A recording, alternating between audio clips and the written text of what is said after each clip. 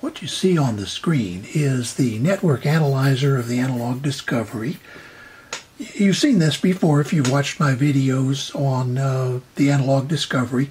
What I'm doing here is I'm going to do a little short update on the use of the Audio Analyzer Suite.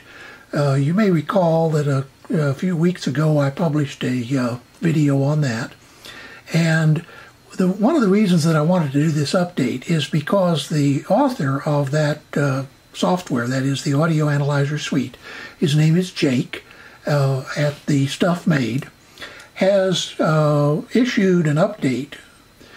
And in part, I think one of the reasons that he did the update is when I originally did the analysis of his software using with the Analog Discovery, he had asked if I had any suggestions, and I gave him some suggestions, and he appears to have incorporated those suggestions, so I feel a little bit responsible for this update. I don't want to take any credit for it. I'm just saying that, you know, if I steered him in a wrong direction, then that's my fault. But he's a great guy to work with, and he sent me an email a couple of days ago saying that he had published the update and wondered if I'd had a chance to look at it, and I had not. So I downloaded the updated version, and I've been playing with it a little bit this weekend. The thing that you see on the screen is the network analyzer analyzing the Class A amplifier that I have done some other videos on. It's just basically a experimental stage just to give us something to work with. On the left is the frequency is 10 kilohertz. I'm sorry, 10 hertz, and on the right is 50 kilohertz. And what you're seeing here is the frequency response, that is the gain. This particular amplifier has about 20 dB of gain. And the phase response. Notice that it starts out around 216 degrees of phase, comes down to 180 degrees. It's an inverting amplifier. So it remains at about 180 until it gets out in this region, at which time the phase begins to fall to around 140 or so degrees at the 50 kilohertz upper limit.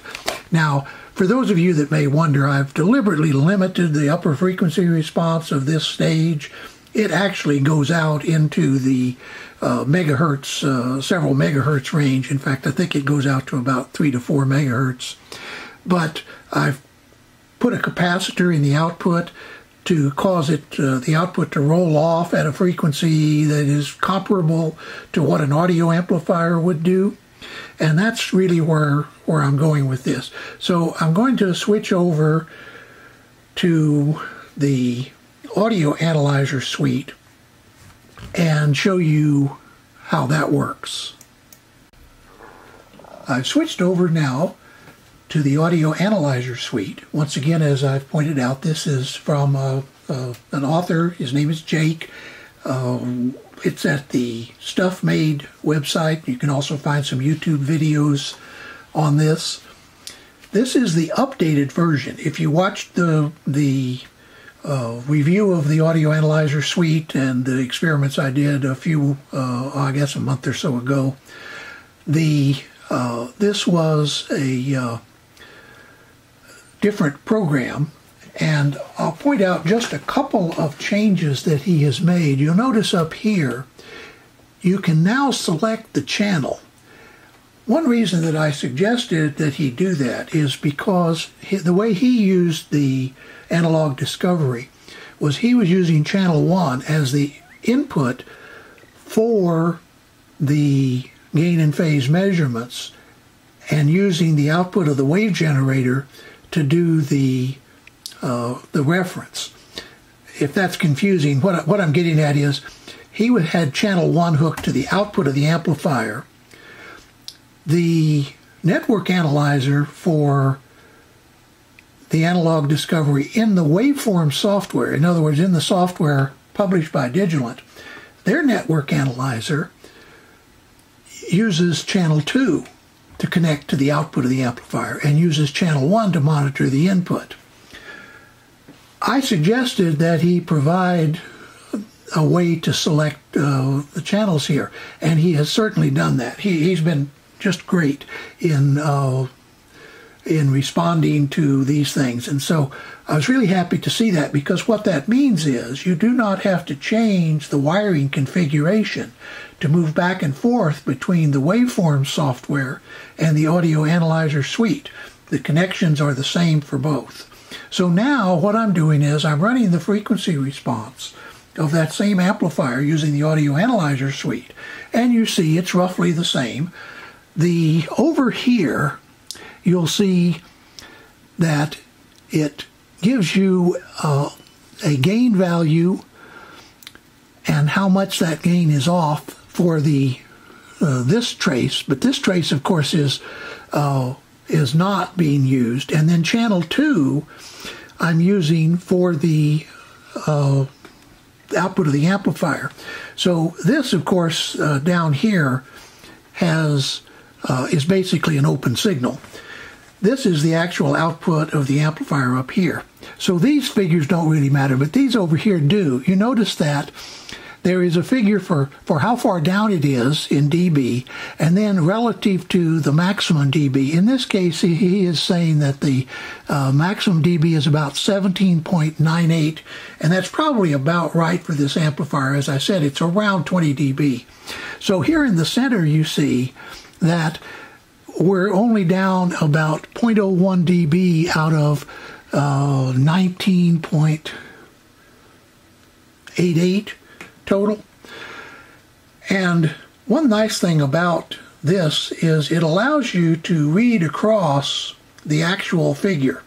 That is the actual gain that you're getting relative to the max gain. And it also gives you the frequency over here that you're working with. So for example, at this point, the frequency is 2604 hertz. There are a number of other things that he has included in this suite. These are pretty much what used to be there, the same ones. But let me show you the circuit that I'm using. And then I think what I'm going to do is probably wrap this up for right now, because the intent is mainly to just tell you about this update and suggest that if you were inspired to do some audio analyzing of your amplifiers from one of my previous videos, then you might want to consider downloading this new version of the Analyzer Suite. It's got some pretty neat improvements. Another one that I suggested was that he allow a limit on the power when you do the harmonic distortion versus power, that you limit the amount of power that you're going to generate. He appears to have incorporated that as well. So, without too much more blathering on, I'll move over and show you the circuit that I'm working on, and then a few closing thoughts. This is the circuit that I'm working with. If you watched the videos I did on Class A amplifiers, you'll recognize it. It's just simply a 3904 NPN transistor biased for Class A operation, with an output and input coupling capacitor and an unbypassed emitter resistor.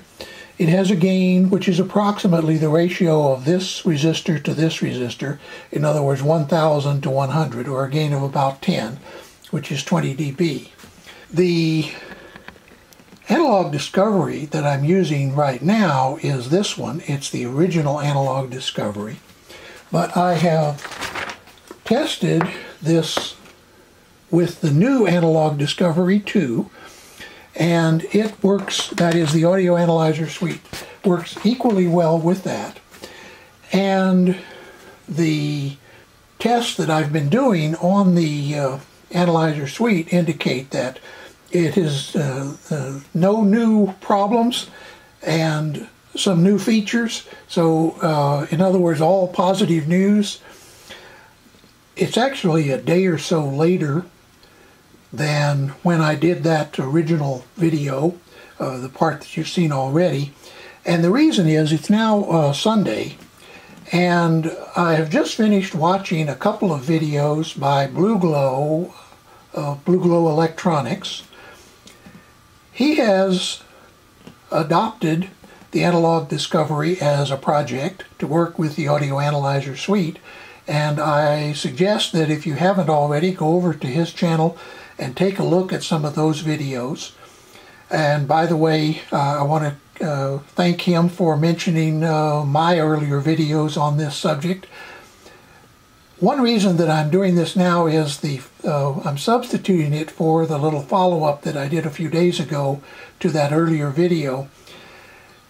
And the reason is that I feel like where he is going with this is something that I wish that I wanted to do, but it's not an area that, I guess I would say, it's not a real area of interest for me anymore, but it is obviously something that he's big on. What you see here is a diagram of a setup that he has put together to use the Analog Discovery and the Audio Analyzer suite to do some audio testing. He, this morning, uploaded, I think, part 4, and I think part 3 he must have uploaded sometime yesterday, that is on Saturday. But at any rate, where he's going with this is exactly where I would like to take it, but given that I do not have and don't want to acquire the tube amplifiers and other equipment necessary to really do that kind of a project justice, combined with the fact that while I once was big into amplifiers and amplifier testing and things of that sort, high fidelity and stereo, these days I'm more into communications, electronic communications, and anyway, other areas. So I really feel like that he is much better positioned to carry this kind of project forward. So I'm going to actually make this my last video on this subject, but I recommend that you follow his progress with the use, that is Blue Glow Electronics progress, and keep up with the website called The Stuff Made, because Jake is working on these things constantly as well, and he may produce some yet further software that does some additional features, for example, measuring hum and noise and things that you may have noticed in one of the videos I did on the Thincore PA81. I talked about measuring hum and noise and other things that I don't think anyone has yet done with the Analog Discovery.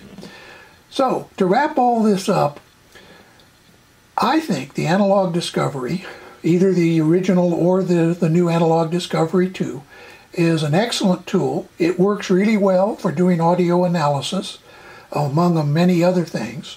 I'd like to close by thanking Blue Glow Electronics for his interest in using the Analog Discovery in these audio analyzer applications, and a special shout out to Jake, the author of the Audio Analyzer Suite, for his work on this and his recently published update. I'm looking forward to seeing how this project and the general use of the Analog Discovery goes in the future, and I'm also looking forward to maybe using it a little bit myself, but not perhaps enough to justify continuing this as a video series. So, best of luck to everybody, and everybody have a nice day.